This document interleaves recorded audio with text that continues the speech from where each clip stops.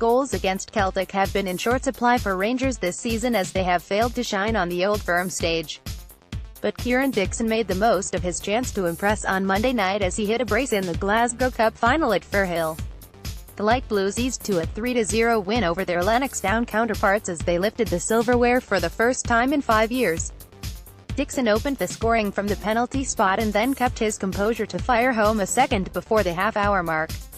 And when Kai Kennedy capped a fine performance with a neat finish from inside the area, there was no way back for the 10-man hoops.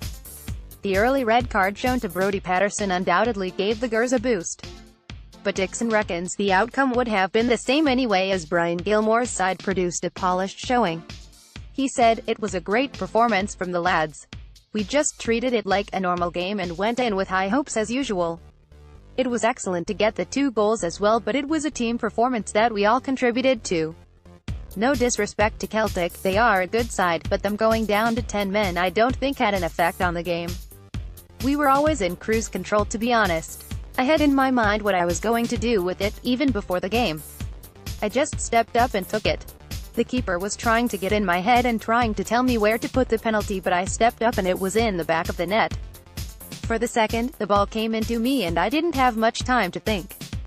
I just shifted it onto my left foot and put it in the bottom corner." Graham Murdy watched on from the stands in what turned out to be his final day as Rangers boss, while Director of Football Mark Allen and Head of Academy Craig Mulholland were also in attendance at Firhill.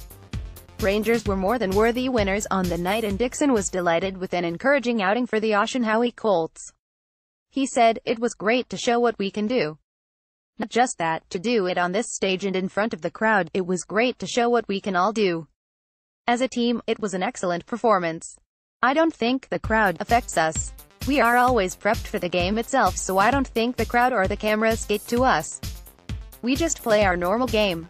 It has been another tough campaign for the Light Blue Legions as their side have toiled in the Premiership. But there were reasons to be cheerful for those that tuned in to see the next generation of potential Ibrox stars in action on Monday. Dickson said, "I have been at the club since I was 7, so I am here 8 years now.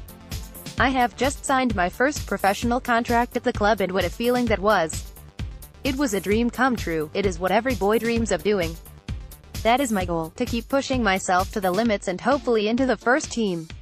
I am into the 18s and then hopefully into the reserve team.